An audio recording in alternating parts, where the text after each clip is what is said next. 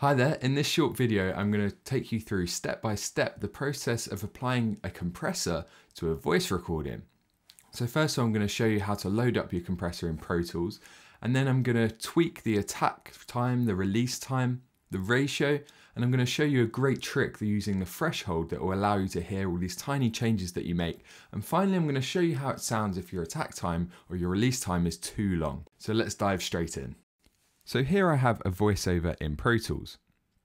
And although I am using Pro Tools, you can apply these same steps to any compressor or DAW. Reaper's a great choice. It's got a great free trial, so if you're looking for a good DAW to use, check out Reaper. But you can do exactly the same thing in Audacity.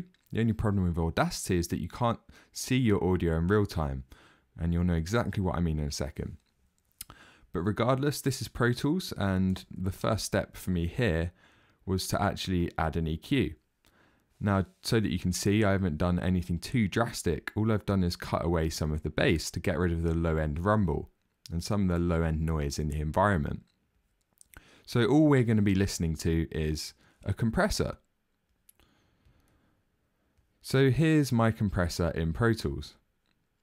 The first thing I'm going to do now is play back this voiceover so that you can hear it dry without any compression, and so that you can have a look at this compressor and become familiar with it if you haven't seen it before. So let's take a listen. So now let's talk about editing. And this is something else that the professionals do, that amateurs seem to overlook or don't bother doing, that can have a huge impact on your output and the quality of your eventual recording. Once you've made a recording. So there you go, you can hear it's my voice again actually, but that time on this voiceover I was using an MD41 microphone, which is a great voiceover mic.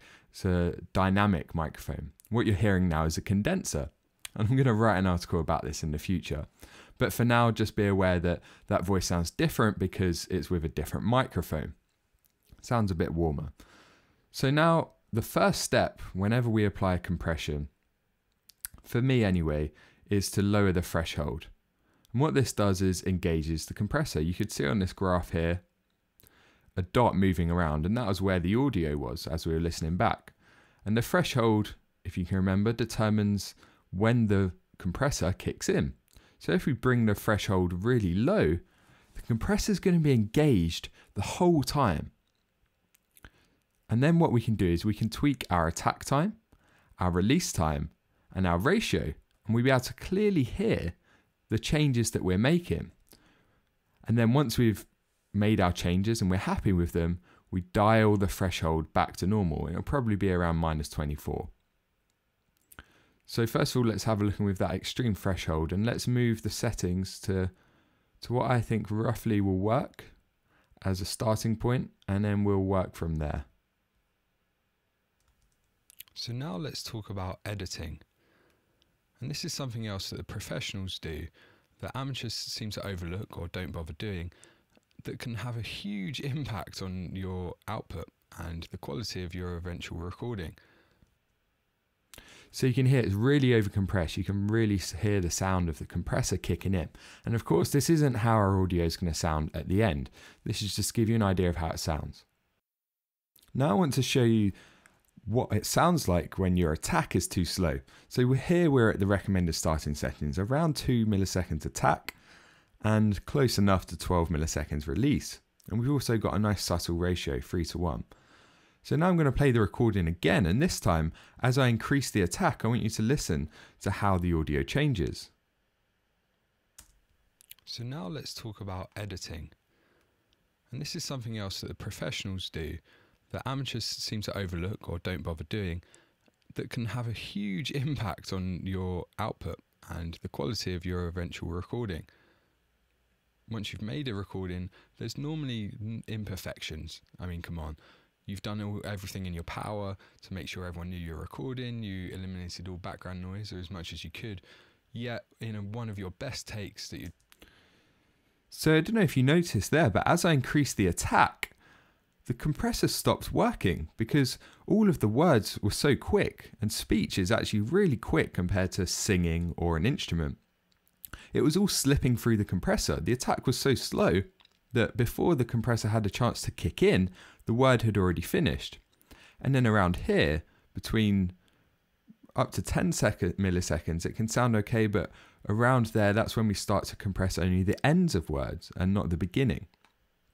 Now I'm going to do the same for release. Have a listen to this. So now let's talk about editing. And this is something else that the professionals do that amateurs seem to overlook or don't bother doing, that can have a huge impact on your output and the quality of your eventual recording. Once you've made a recording, there's normally imperfections. I mean, come on.